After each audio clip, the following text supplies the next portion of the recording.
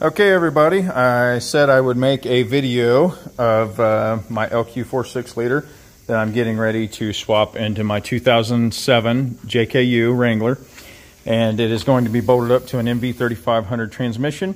If you haven't seen that video yet, definitely check that out. I go over what you need to do to bolt it up. It is a direct bolt on, but you need to do some things with the throwout bearing and to make everything fit. So basically on the engine itself, I've had several people ask me what all's been done to it. It looks really nice, it looks sweet. Technically this is basically a stock LS that's had a few bolt-ons, okay? So the biggest thing I did to this was 799 heads.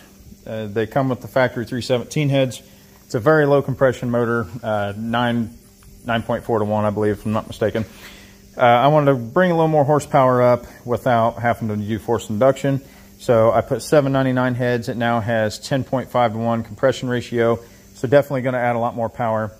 I have the factory truck intake, which I like the look of, and they clean up really nice. I have a 102 millimeter throttle body. Now, before anybody says anything on the throttle body, I've watched many videos in the past. I can pretty much tell you that adding a 96 millimeter throttle body or 102 millimeter throttle body does not gain you any power.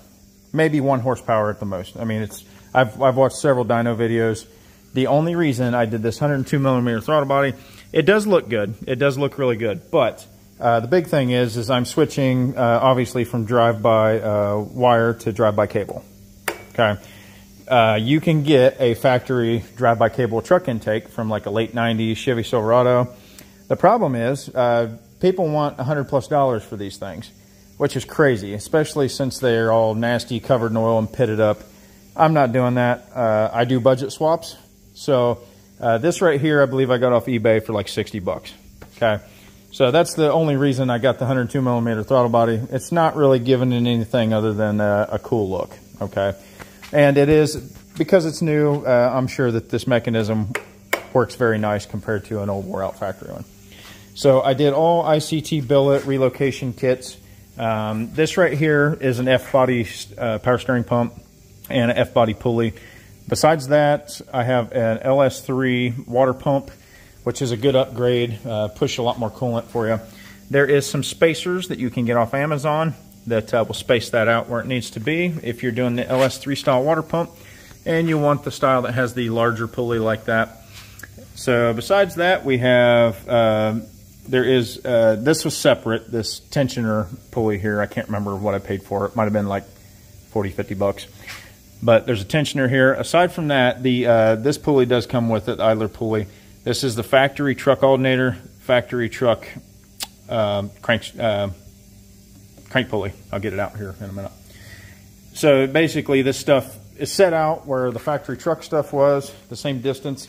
It just looks much better, much better looking, much cleaner. The factory truck bracket accessory brackets are just terrible. I mean, they look absolutely horrendous. I have factory truck intake. I have factory coils. Now these coils have been replaced, so they are new coils. But I have upgraded the wires. That actually does do a lot for them. As far as your spark transfer, it helps keep the heat down and insulation's better. I recommend getting some better coil wires. But as far as the headers go, I have headers from Patriot Exhaust Systems. If anybody has researched yet on headers for a JKU swap, they are outrageous. I mean, you are talking, $1,400 to $1,600 for a set of headers to be able to fit and swap into a JKU and LS motor. Again, I do budget swaps. I'm not dropping 12 grand in an LS swap. Not happening. I refuse to pay that much for a set of headers. Never have, never will. These particular headers, I believe, are like 600 brand new. I found them on eBay in an open box. They're brand new, unused, but they had been opened and partially bolted up, and I paid $3.99 free shipping. So if worst case scenario, if you want these particular exhaust headers, which I do recommend because they are very heavy built, very thick. I mean, if you look at the thickness of those, they're very thick, very heavy built. They're ceramic coated. I definitely recommend those.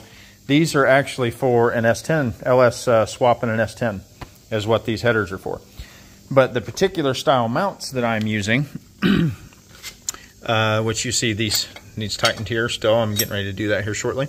But the particular mounts that I'm using are, they're a set of mounts that have a very large rubber, I don't know what you would call it, I guess an absorber basically. And it comes on here and slides back and forth so you can basically adjust your engine where it needs to be. Because this particular swap, I do not have to cut or weld anything whatsoever.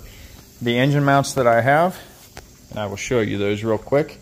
I will also leave something in the comments as to where I got these. So these particular engine mounts literally drop right in to your factory engine mount parts.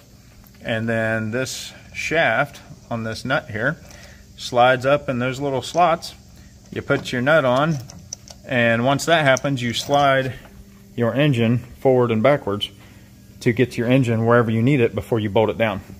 So it literally retains the factory engine mounts. You don't have to cut or weld anything off. It's absolutely phenomenal. I've done several engine swaps, and there's nothing I can't stand more than having to hack and cut and weld on your frame. So you don't have to cut or weld anything using these particular mounts, and I highly recommend them. And I haven't actually dropped the engine in to check fitment, but going off measurements, it looks like it's going to work phenomenal. But the problem you run into, I have a set of headers here that I've already used.